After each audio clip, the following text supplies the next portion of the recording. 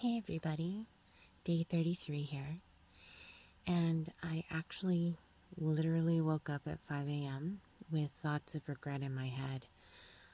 I somehow woke up just replaying the last full day I had with Mom, which was Christmas Day of last year, and I started regretting not taking enough photos and not hugging her enough that day and going upstairs after dinner and just not checking on her again until later that night, but then not again.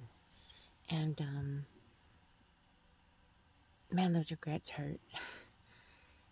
So I started talking to her out loud. I went into her bedroom and sat at her windowsill and just talked. And I was begging her to give me a sign. I was begging her to let me feel her, to hear her voice, something to let me know that it's okay, that that last day was fine. And so I started to blog, and I blogged about this morning, and I realized that, I've been saying that the grief I feel is equal to the love that she gave me, which is true. It hurts. The loss hurts because she loved me so much.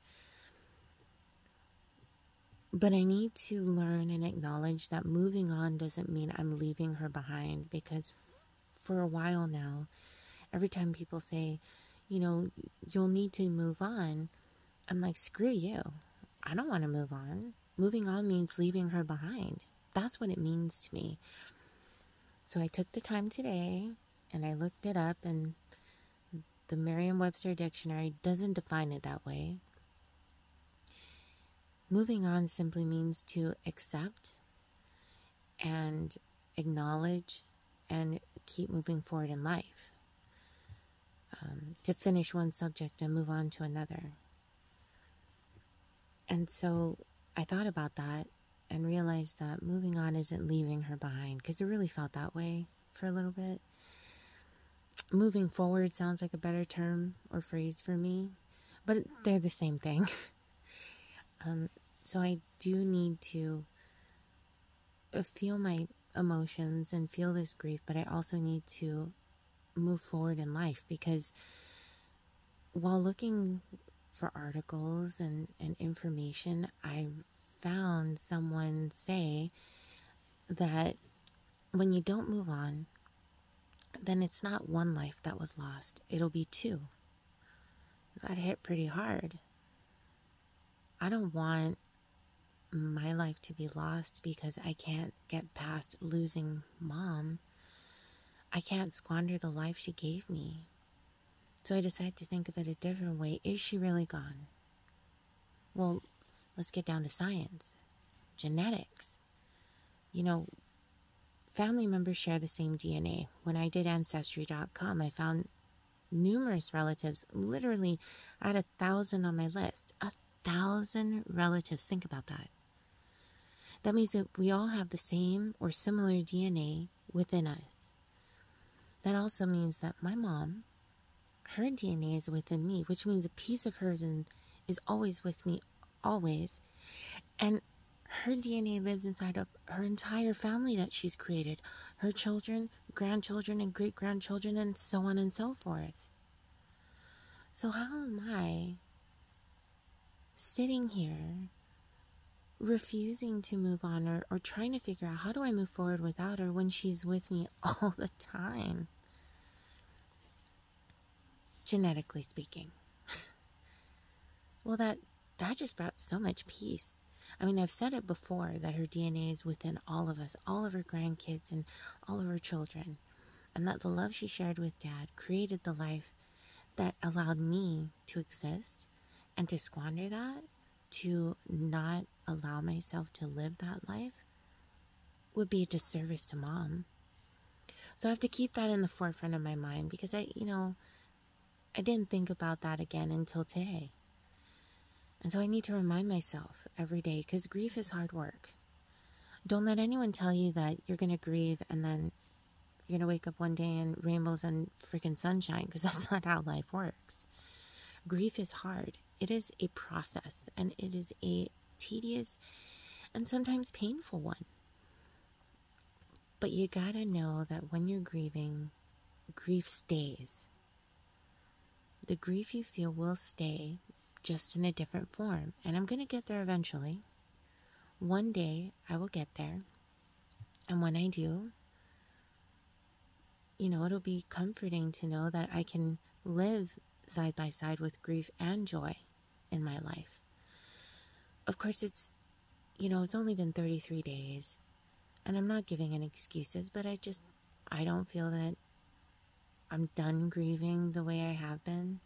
It hits me out of nowhere. I was crying this morning, so I just have to allow those feelings to happen and to acknowledge it.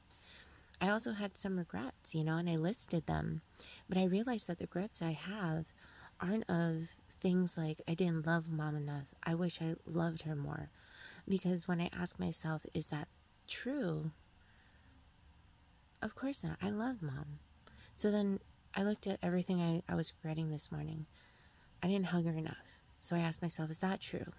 Well, no, it isn't. I've hugged her thousands of times in my life. So that's not true. And then I went to the next one. I regret not taking enough photos or videos of her that day. Is that true? Well, yes, but I have dozens, if not hundreds of photos and dozens of videos of her talking and laughing. So that's not true. And when I went down the list of my regrets from this morning, I realized that none of it really had truth behind it. When I stopped to think about it, those regrets were just on the surface. At the moment, it was grief taking over and magnifying those little tiny cracks in the beauty of my life. So once I stopped to think about it, analyze and understand my feelings, I felt much better. And that's the thing. I don't think many people who are grieving the loss of a loved one or divorce or pet or what have you actually take the time to study and understand their feelings. That's what psychologists do when you go to therapy, right? So you should do therapy for yourself. It's unhealthy to hold on to these feelings. And I'm well aware of that. And that's why I write every day. That's why I do these videos almost every day, sometimes twice a day right now, because it helps me process. So if you're grieving and you found these videos or you found my blog, which my blog is on the link on my YouTube page as well, read it. Maybe it'll help you. Just the fact that you are not alone helps 100%. So whether you can relate to my story or just what I'm saying, point is you related, right? And that's what matters right now when grieving someone. It matters a lot to me. And to have someone even acknowledge my grief and understand it, which many of my friends have, and my husband, it helps tremendously. Don't be afraid to want to talk. And if you can't talk to someone, because sometimes I don't feel like burdening people, I do this. And it's okay to do this. Write in a journal, blog online, try to share. Try to share, that's the point. So today I woke up with regrets. I woke up not wanting to move on, but now that I understand what moving on is, and now that I understand that the regrets I have are only surface regrets and nothing deep enough for me to regret for the rest of my life, I feel better. And I hope you do too. Remember, you are never alone. And have a beautiful, beautiful day today, because you deserve it. I know I do. And if you have your mom, hug her for me, okay? I really do wish I could hug her today. Every day, really. But thanks for listening. And I'll talk again soon. Bye.